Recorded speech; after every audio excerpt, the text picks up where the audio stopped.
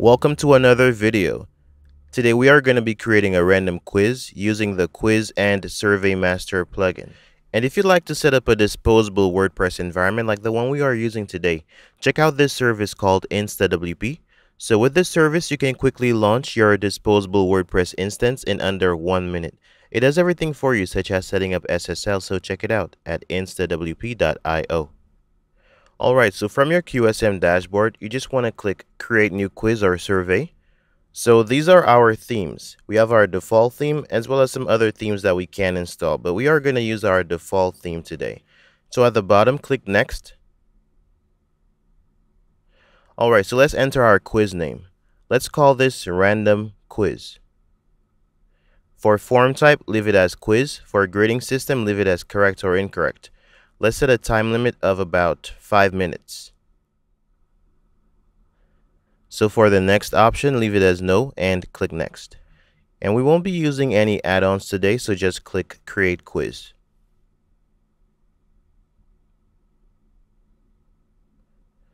Alright, so this is our questions page, and this is where we add our questions as well as our answers. So let's add our first question. So what day comes after Tuesday? So we can also add a description, but we are going to leave this alone today. Let's add our answers. So let's say Monday, next, Wednesday, and Saturday. Our final answer, let's make this Thursday. And now we want to select the correct answer. So let's check Wednesday, make it required, and click Save Question. Now let's create a new question at the bottom. Scroll down and click Create New Question. So I'm going to speed up the process of adding the rest of the questions.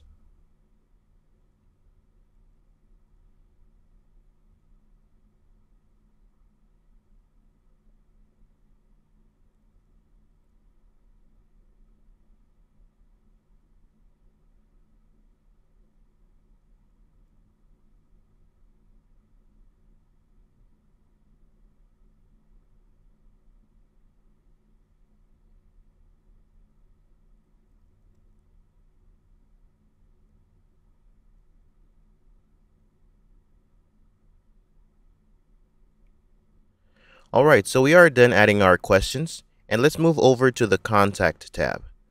So this is where we collect information on our users before they take our quiz. So let's click Add New Field. For field type, select Small Open Answer, label Name, used for Name. Check Required, Add New Field. Let's collect an email. So field type, Email, label Email, used for Email. Check Required.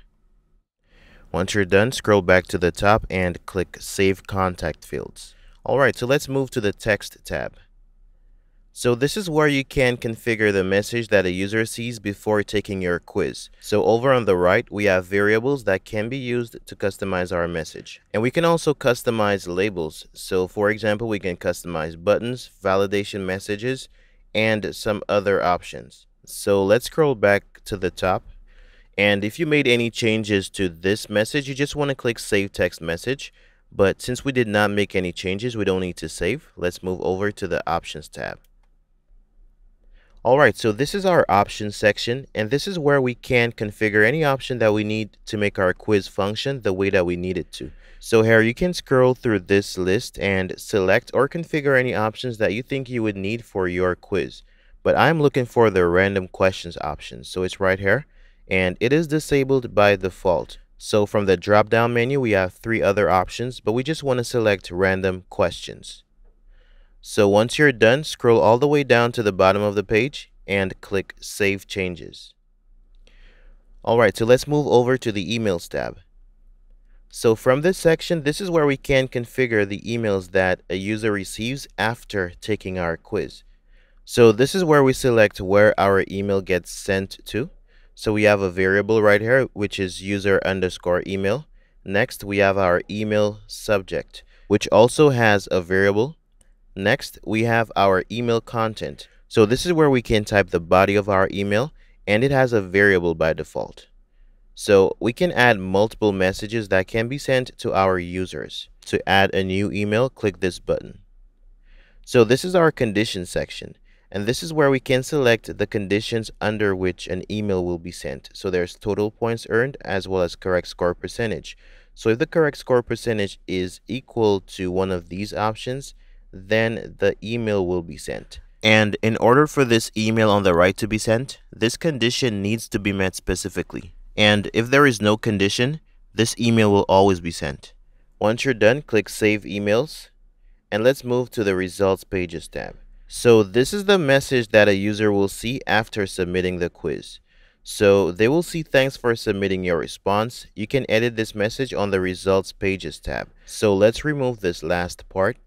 Now all they will see is the thank you message, their contact info, and the questions as well as their answers. So over on the left we have conditions, and this is the same as the conditions in emails.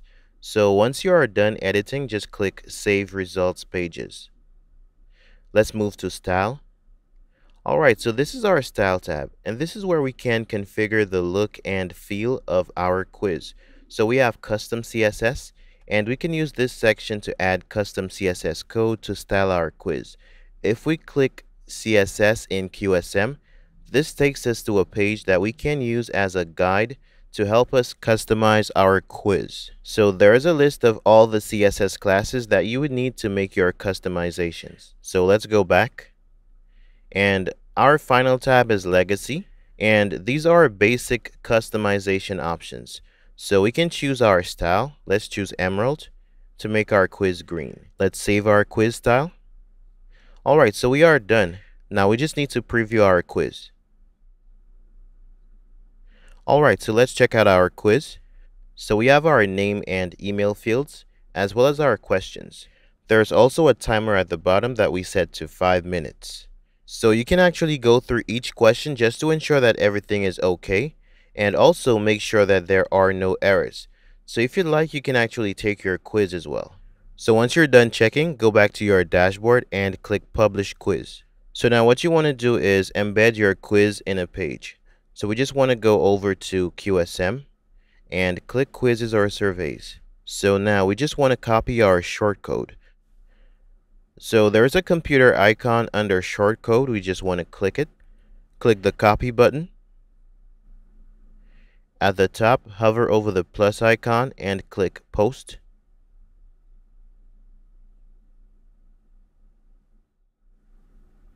Alright, so this is our block editor. We can click Next to view the instructions, or just close this prompt.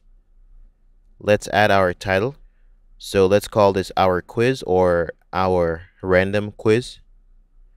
So at the bottom we have a block. We just want to click the plus icon, then type shortcode in the search bar.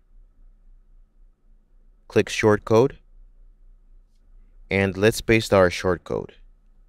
Once we're done, we can click Publish.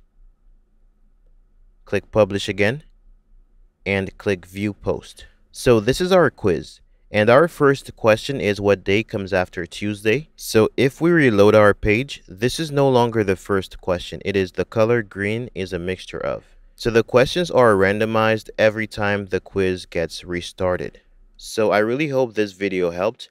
Thank you guys so much for watching. Don't forget to like, comment, and subscribe, and see you in the next one.